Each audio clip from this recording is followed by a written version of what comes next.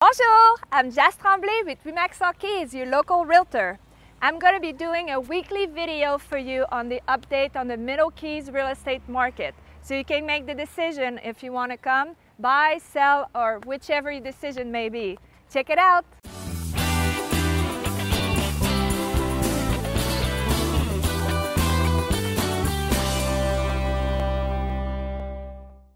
I'm back with you to talk about the real estate market after the Hurricane Irma effect. This time I brought you some real fact and sheet.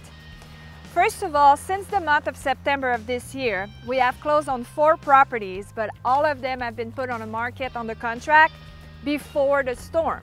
We have currently 38 properties pending, but 26 of those 38 was put on the contract prior to the storm. And I'm focusing on the Middle Keys here because Key West and Key Largo, Big Pine, they're a little bit different the way the real estate is moving right now. So let's focus on Marathon. The average listing price is actually higher this time this year compared to September last year. So that's a trend that's going up. The active listings are down 2.5%, which is a very low number. The new listing though are down 72%, so people are not listing their property yet. Just like I said in a previous video, people are still in shock, they're still clearing their property, they haven't made that decision if they're going to cash their check and sell or if they just want to sell their property. So we still have to wait for that to happen as the wave. But year to date, we only down 4.7%. We're still kind of neck to neck almost with last year, so there's nothing majorly changed in our market currently. The sold listings are down 66.3% because again, that 26 pending listings that are not closing is because they're still assessing. Are they going to be able to close or not?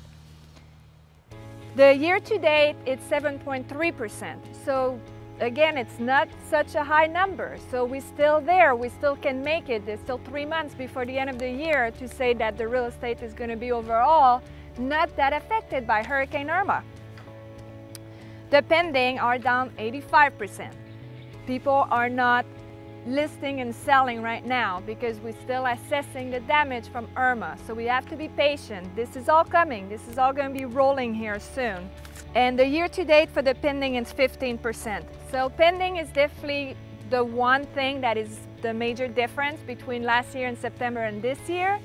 But again, we still have time before the end of the year to catch up. And I'm sure, I have a feeling we're gonna have a wave once we all clear, once people start realizing how much money they get from their insurance, or if they really want to stay here. Once they make the decision, I think we'll see those properties start coming on the market, and then we have a bigger flow of listing. Therefore, we're gonna have like those numbers kind of back to normal. This was an update on the real estate market in the Middle Keys, but I also do service from Key Largo to Key West. Thank you for watching. If you like more information, please call me 305-304-7508, or you can simply email me at jass@allkeysproperties.com.